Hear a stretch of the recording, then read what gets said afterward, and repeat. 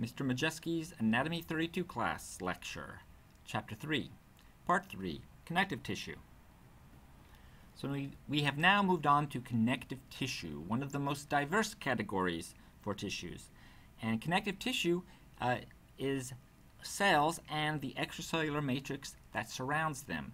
So in connective tissue, you often don't have the cells directly contacting each other, but instead are more indirectly connected through the surrounding extracellular matrix. Also, connective tissue tends to be highly vascular, so that it has blood vessels throughout it. And below you see an artistic rendition of many of the connective tissues all together in a mess. You would never see anything quite like this in a living or dead human body. So the extracellular matrix is composed of two categories of substances: the ground substance, which can vary from tissue to tissue, and fibers. One or more of three types of fibers, to be more specific. So the ground substance is what's between the cells and the fibers. It can be a fluid, such as blood plasma. It can be semi-fluid, gelatinous, such as in cartilage, or calcified, as we find in the bones. And its roles can include supporting the cells, binding them together, as a storage place for water, and or as a medium of exchange. The fibers, on the other hand, come in three types. These protein fibers include collagen, which is very strong and can resist pulling forces, but it's also flexible, and it is found in bone, in cartilage, in tendons, and in ligaments. And in this artistic picture, you see these bundles of collagen. They're sort of a bluish color, going in one straight path because they do not branch. Second, there's the elastic fibers. These also can add to strength and stability. However, these fibers tend to be branched. So here the artist has colored it yellow, and you can see it branching out.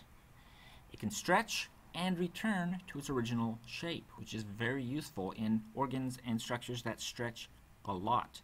It can be found in the skin, in blood vessel walls, and in lung tissue. And then finally, there's reticular tissue, which in this image is colored pink, and you can see that it also branches out quite a bit. Its roles include providing support and strength, and it is found to be plentiful in stroma, which is the supporting framework of many soft organs. And it is also found in basement membranes, which, as we already know, is epithelial tissue.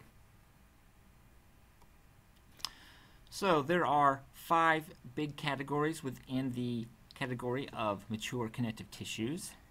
And A is loose connective tissues, dense connective tissues, cartilage, bone tissue, and liquid connective tissues.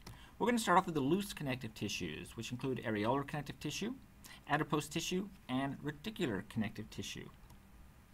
So areolar connective tissue is consisting of all 3 fibers. You can sort of see in there long fibers that are sort of grouped together. That would be the collagen fibers. And then you also can see thinner fibers that branch out. That would be the reticular fibers and the elastic fibers. All around the fibers is a semi-fluid ground substance where you find many kinds of cells, from immunological cells such as macrophages and mast cells to cells such as the fibroblasts that produce the fibers. Areolar connective tissue is often called the packing material of the body because it is found in and around nearly every structure, and it functions to provide strength, elasticity, and support. Adipose tissue, on the other hand, is unique in that it looks sort of like you have big cells that are empty, but actually that white area inside the cells is where fat is stored. So adipose tissue is located in the subcutaneous layer deep to the skin. It is around the heart and kidneys to provide some cushion to them. It's what makes up the bulk of yellow bone marrow, and it's also found as padding around joints and behind the eyeballs. And its functions include reducing heat loss to the skin, as an energy reserve, and in support and protection of some organs. Then you have reticular connective tissue. In it, you can see these little fibers that are branching out. In this case, they're blue because that's the dye stain used. And there's also empty spaces and then the nucleuses of the reticular cells, which in this case have been stained red. And reticular connective tissue is often found in the supporting framework of the liver, spleen, and lymph nodes, as well as found in red bone marrow and around blood vessels and muscles. And its functions include binding together smooth muscle tissues. It also acts as filters that will filter out worn-out blood cells in the spleen and also microbes that have invaded your body in places like the lymph nodes. So those spaces between it can be sort of the openings in a mesh that the lymph or the blood will flow through. So loose connective tissue, you've got the reticular connective tissue that only has reticular fibers that are very clearly branching out inside this tissue sample. You've got the adipose tissue, which basically consists of big white blobs, and then the areolar tissue that has all three kinds of fibers, a variety of cells embedded in a semi-fluid matrix. Next is the dense connective tissue. You've got dense regular connective tissue, dense irregular connective tissue, and elastic connective tissue. The dense regular connective tissue has large bundles of collagen fibers that are arranged going in one direction. So as you can see, they look like big pink areas that are moving or in the same direction. Moving is not quite the right word, but going in the same direction. And in between that, you see these little white strips, and that is the fibroblasts themselves, with the little dark bits, the nucleus. Location of dense regular connective tissue includes tendons, most ligaments, and aponeuroses, which are sheet-like tendons that attach muscle to muscle or muscle to bone. And their functions are to provide strong attachments between various structures, so they can really resist those forces when your skeletal muscles contract, allowing for the movement of the bones. Dense irregular connective tissue is similar in that you have these bundles of collagen fiber. However, in this case, these bundles can go in many directions. They can go lengthwise, back and forth, diagonally, whatever's necessary. And the dense irregular connective tissue often occurs in sheets beneath the skin and around muscles and organs. This is often referred to as fascia. It is found in the fibrous pericardium that surrounds the heart, in the periosteum of bone, so it surrounds bones, and also in joint capsules and heart valves. And its function is to provide tensile strength in many directions, so you can easily pull on your skin and stretch it in many different ways, and it then returns back to its original form. Finally, we have the elastic connective tissue, and boy does that look dense. So if you look really close to that, you can see that there are spaces where you will find the fibroblasts. The elastic connective tissue is primarily located in tissues that stretch an awful lot and need to return to the original state. Examples include lung tissue, walls of arteries, the trachea, bronchial tubes, vocal cords, and some ligaments of the vertebrae. So the function is to allowing the stretching of these organs. So dense connective tissue. You've got dense regular connective tissue with collagen fibers all going in one direction, dense irregular connective tissue where the collagen fibers are going in many directions, and elastic connective tissue that's composed primarily of elastic fibers. Next is cartilage. We have hyaline cartilage, fibrocartilage, and elastic cartilage.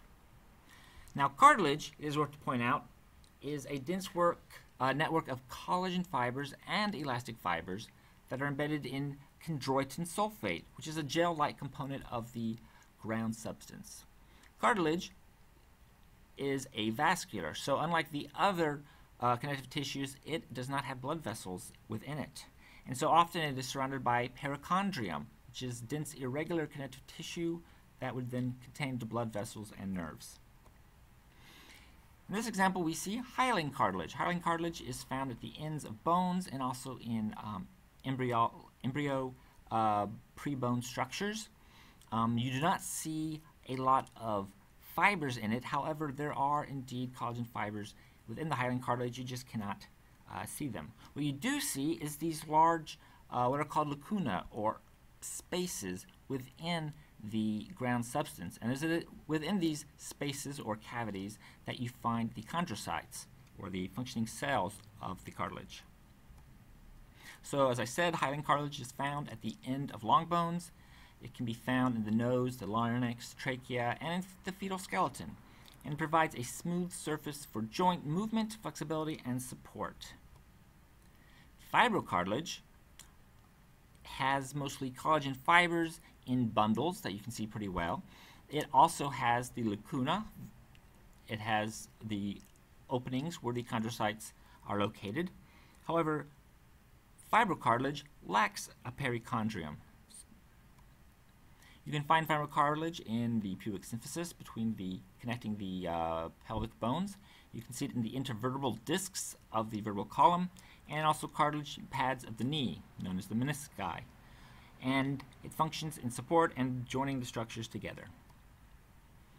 And then there's the elastic cartilage.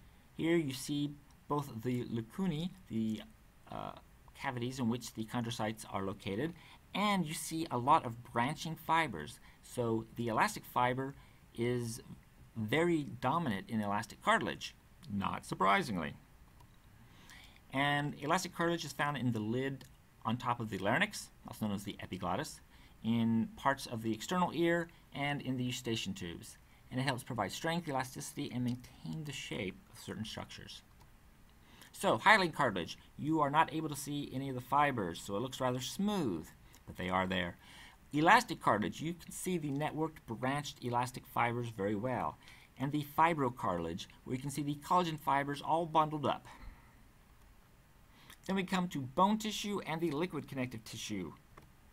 Bone tissue has this concentric ring structure. Some people like to refer to it as a tree that has been cut down, where you have the central canal where the blood vessels and nerves are located, and they are surrounded by rings of lamina, which is the extracellular matrix, which is very mineralized. And you also see these lacuna again. In this case, they are black in color, and within each lacuna is an osteocyte or bone cell. And then the central canal is connected to these lacunae through the canaliculi, which are just canals that are allowing the diffusion of nutrients and wastes to and from the osteocytes. Obviously, they are found in various parts of bones throughout the body, and they function in support, protection, storage. They house blood-forming tissues and obviously serve as levers for movement. And then finally, our liquid connective tissue that we will look at, which is blood. Blood has blood plasma, which is a fluid, and within that fluid you find red blood cells, known as erythrocytes, platelets, known as thrombocytes, and white blood cells, known as leukocytes. They are located within blood vessels and within the chambers of the heart. And they function, for instance, for things like transporting oxygen and carbon dioxide, and in the immune response, and in clotting, so that you don't lose more blood than you need to when you're injured. That is it for the connective tissues.